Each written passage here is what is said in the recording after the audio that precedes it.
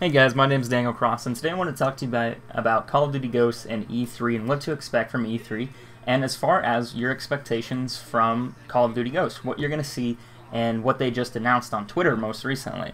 Off of Twitter, they announced that they are going to be showing off in-game levels from Call of Duty Ghosts June 9th at 11 a.m. Pacific Time. So, what does this tell us? Straight off the bat, we're going to get some gameplay. Now, can I kind of relate to this and what we're going to see? Like, what are our predictions? It's very simple. What did we see in the past reveals? Usually they always had a couple developers come up on stage and they showed off the game. They're like, alright guys, we're going to walk you through the first level of our game in campaign and show you what is kind of going on. They did this with Black Ops, is the one that stands out most to me, as well as Modern Warfare 3. Modern Warfare 3, they walked through the buildings, they showed buildings getting destroyed, they went through all these streets and stuff like that. It was very simple and very straightforward and planned. Now, with Black Ops, they actually showed us a different weapon. They showed us one of the sniper rifles with a X-ray scope, and they walked through like the downtown LA, and they were on the highway or something like that. That's basically what I remember from the reveal. So this is something that they're going to be showing us at E3.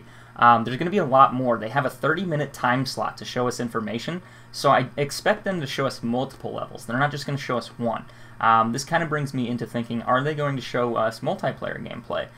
Similar to what they did at Xbox One at that reveal. They didn't show us multiplayer gameplay. What they did show us, though, was a little bit of the dynamics and design behind the game. Hopefully we'll get more of that. I know that they are planning a behind the scenes with developers after the fact. So we're going to have a behind the scenes feature. We're going to have initial level gameplay that they're going to be releasing. The next thing that I also wanted to address is I personally know a lot of YouTubers that are going to E3 and they might end up getting hands-on experience with the game. They might actually be able to play it. I'm not one of these. I can't confirm it with really anyone. No one wants to talk about it, but I do know there are YouTube directors going to E3 purposely to play the game, and maybe they might end up getting a little bit of gameplay to upload to their own personal channel for whatever reason. That would be rather unusual at this point in time if they were allowed to do that. It's all speculation. I could kind of see them doing that because that would just boost their teaser appearance as far as the game goes. It would really boost the marketing on it, and it would just promote a lot of talk and discussion. The more information that we have within the next few days at E3 is going to kind of narrow it down. We already have the storyline for the game. All we need to do is figure out what's going on with the multiplayer, what is going to happen with, like what kind of weapons are we going to be getting, how is sniping going to go, stuff like that. So I'm really looking forward to what they're going to be doing at E3.